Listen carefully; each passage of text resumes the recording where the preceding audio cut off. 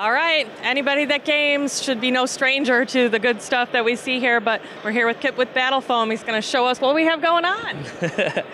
What we have new here that a lot of people might not have seen yet is one of the things we're previewing is our new circle foams. I know they don't look like much now, but if you've seen on our website, we do a lot of stuff for like the battle engines and colossals. Well, with a lot of new models that have been coming out for like War Machine, they have like Xerxes, some of that new stuff.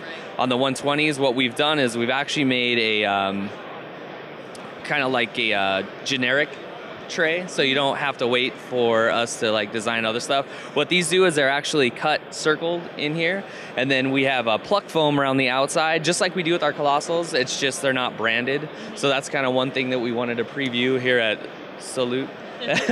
Also, for anybody that hasn't seen our Molly in full effect, we got one of our 432s here with our media pouch.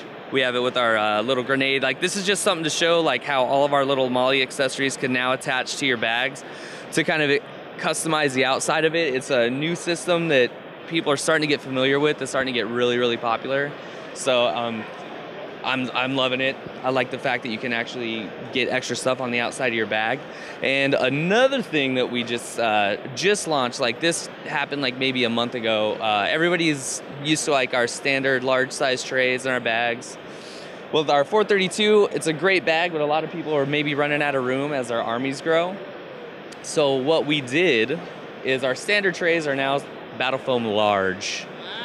And we are now offering Battlefoam medium, which if you look, these fit in the 432 just like they do in our 720, like the larger ones. This kit is actually Space Hulk. If you did not know, we have a Space Hulk kit for our 432. They are in there now.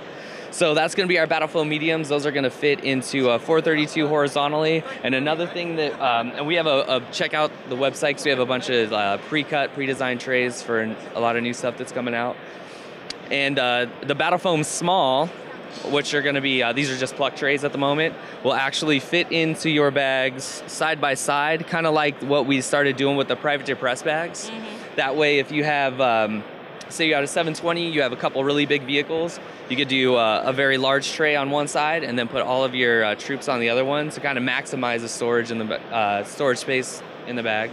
That's what we do. We try to utilize, get as much stuff as you can in one small area. Well, and so much versatility. So, exactly. You know, and if you have more than one bag, you can mix all your pieces back and forth between the two and, you know, keep your games changing. Exactly. Thank you. Versatility. That is what I was trying to, when I was talking about the mollies, I was like, words, right? English. I'm where it originated, and apparently I can't speak it very well. Well, this is really good stuff. Hey, awesome. Looking forward to getting some for ourselves, too. Awesome. You should.